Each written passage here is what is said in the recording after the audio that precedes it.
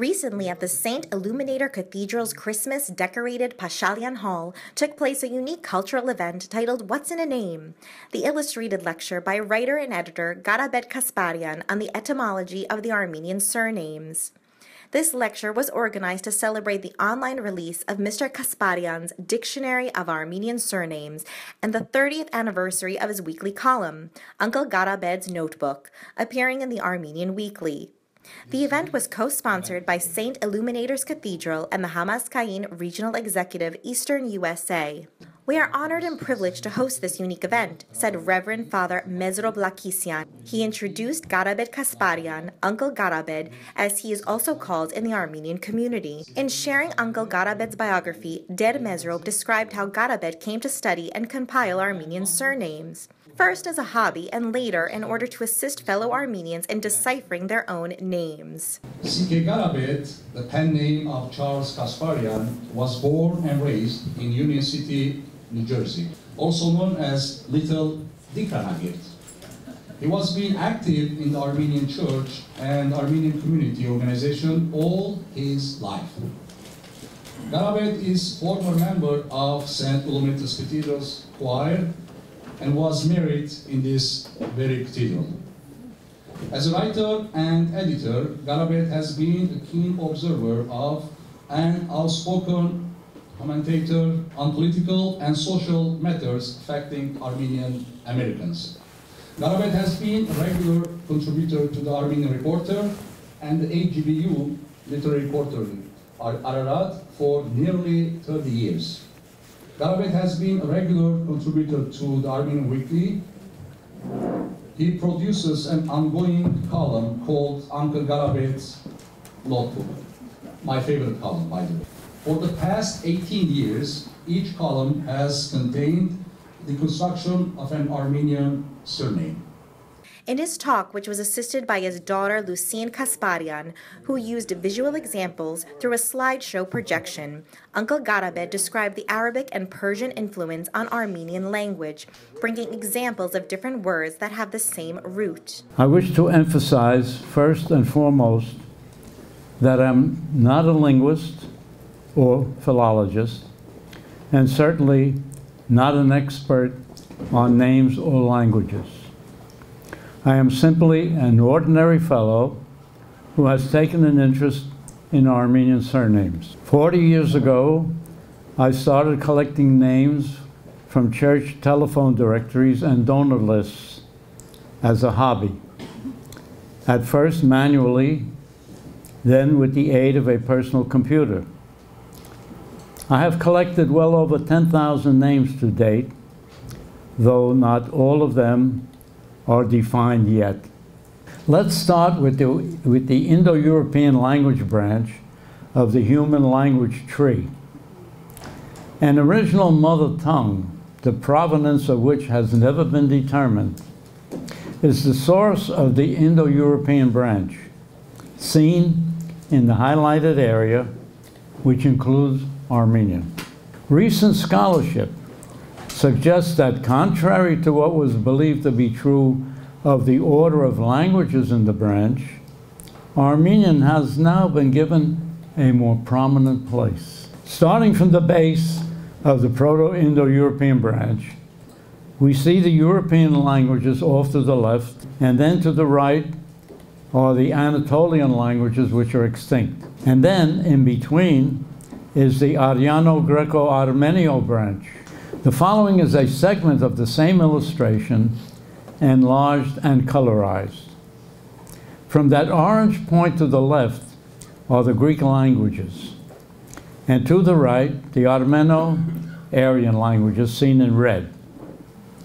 Then we come immediately to Armenian, which is a continuation of the red, followed by the yellow group that includes Persian, and subsequently to Sanskrit, that includes the Indian tongues, Hindi, Urdu, Bengali, etc.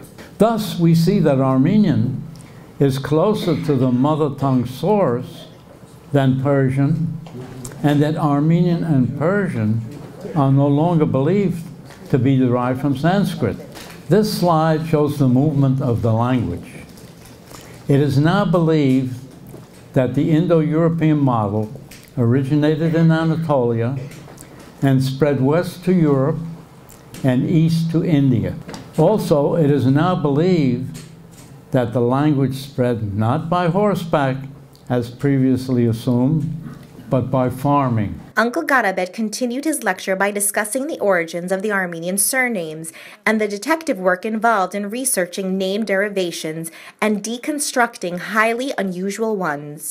Curiosity was my first motivation for exploring the subject of Armenian family names. Armenian surnames can be classed generally in 7 categories, such as aristocracy, patronymic, occupation, geographic origin, physical trait, general descriptive, and special circumstances. Armenians who are direct descendants of dynastic nobility still carry their ancestral family names. These names usually have the ending uni. Examples: Arshaguni, Arzruni, and Rushtuni. Mr. Kasbarian brought examples of Armenian surnames with Persian roots and of Armenian surnames with Arabic roots. Gulkhasyan, best variety of rose. Shahbazian, royal falcon. Zargarian, jeweler. Examples of names that contain Arabic roots are Habesyan, which is a native of Abyssinia or Ethiopia, Jelalian, which means majesty or glory, and Maksudyan, which means design or intention.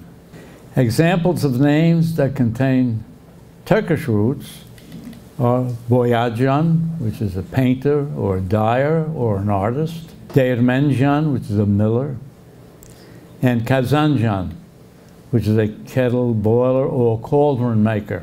As with the general vocabulary, we tend to assume that many Armenian surnames reflect Turkish roots, when in fact a closer examination reveals that many of them are borrowed from Persian and Arabic, which were a significant part of the Ottoman Turkish language. Examples are Najarian, which means carpenter, from Arabic; Nalbandian, a blacksmith specializing in the shoeing of horses, from Persian; Nakashian, an engraver, from Arabic.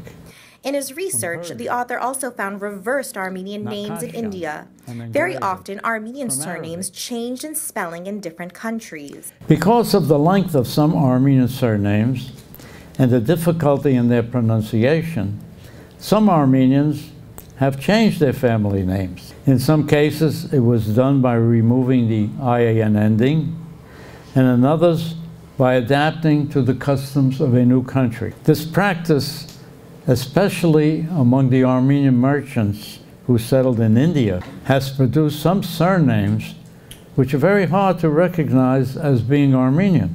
Examples are Asvazadurian, which means God-given, evolved to Chater; Harutyunyan, which means resurrection, to Aratun; Mardirosyan, or martyr, to Marty Rose; Mugardityan, Baptist, to Makartich; and Sarkisyan, which means rainbow, to Serkis. One historical reference is that Jews were permitted by Germany to select their own surnames, but Armenians were assigned surnames by their Turkish occupiers. An interesting parallel can be drawn between the Jews of Germany and the Armenians of Turkey. In both cases, sometime about the 18th century, the rulers of those countries mandated the adoption of family names in the language of the host or occupying countries. The difference is that whereas the German Jews were often permitted to select their names, the Turkish Armenians were often assigned names by local officials. Thus came about the adoption by Jews of beautiful names such as Morgenthau, morning dew; Schönberg, beautiful mountain; Blumenthal, Bloomingdale; Mandelbaum, almond tree; Saperstein, sapphire stone. The Armenians, on the other hand, were as often as not given uncomplimentary names in derision. For example, Chirkinyan, ugly; Jambazian, swindler. Tekirian, marked with spots. Topalian, lame or crippled. Zulumian, cruel, oppressive. Armenian names may possess endings such as yan, yans, oglu, and ov, but their stems determine their basic meaning. Additionally, Uncle Garabed brought examples of strange, humorous, and unusual Armenian surnames. Other strange, humorous, and unusual names. As an interesting aside, I would mention that during the 1930s name change law, those who had changed their names earlier now had to register their names. Others were forced to take on new names. Ajalejan, someone always in a hurry. Altaparmakian, one with 6 fingers. The name would be applied to someone who was possessed of great dexterity, such as a musician who played a string instrument with great skill so as to make one believe he had 6 fingers. Bujukanyan, which is Turkish. Bujuk is half, and an is man. Half a man for a short man. Boynuburukyan, which is Turkish. One with a twisted neck. Chukhasuzyan, which is Turkish, without a winter overcoat. Dadekyan, which is Armenian derivation. According to Zava and Dadekyan, this surname was originally Dadekyan.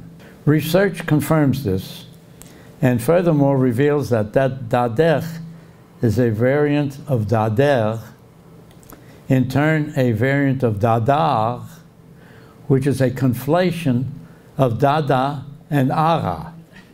Dada being the diminutive for David, and Ara a term of respect for a gentleman, sir. Dosh Oglanyan, which is Turkish. Dosh is breast and Oglan is boy, literally breast boy. Figuratively, a young man who proudly thrusts his chest forward. Kanayan, which is Turkish in derivation. Kan is Turkish for blood or bloody.